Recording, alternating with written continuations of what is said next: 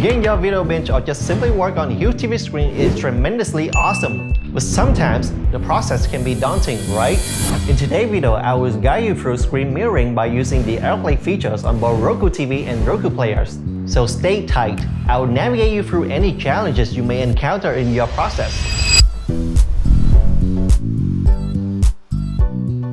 Before getting started, make sure you have given us a thumbs up and hit the subscribe button for further tips and tricks. Alright, first thing first, let's get our Roku TV.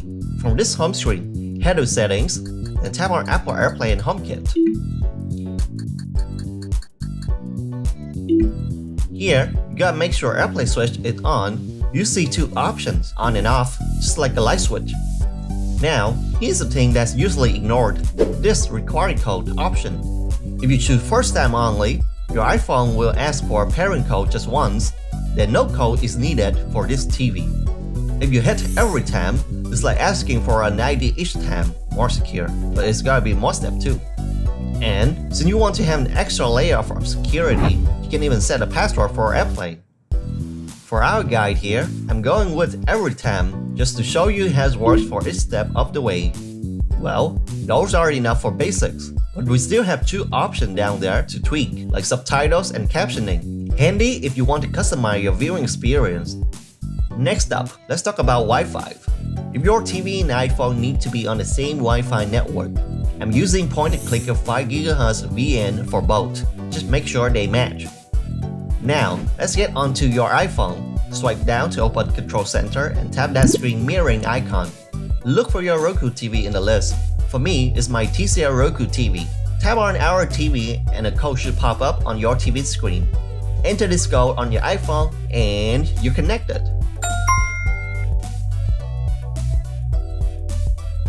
You can do the same process to pair your MacBook or iPad with this Roku TV. Just make sure you follow exactly the steps that we just walked through. If you've been following us from the beginning up to this point, I would say it's just much easier for you to know doing the same thing with Roku players. You gotta just power on the Roku player properly and then plug it in your TV.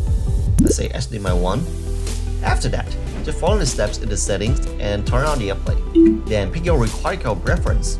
But yeah, you gotta make sure your Wi-Fi networks match. Then just choose Roku Ultra when you screen mirroring from your iPhone.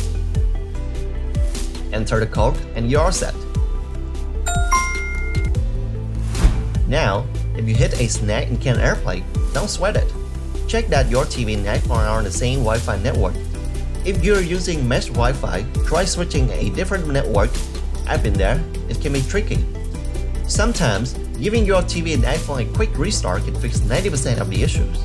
Also, keep your Roku updated. Head to Settings, and then System, and Software Update to make sure you've got the latest and greatest. That's our guide.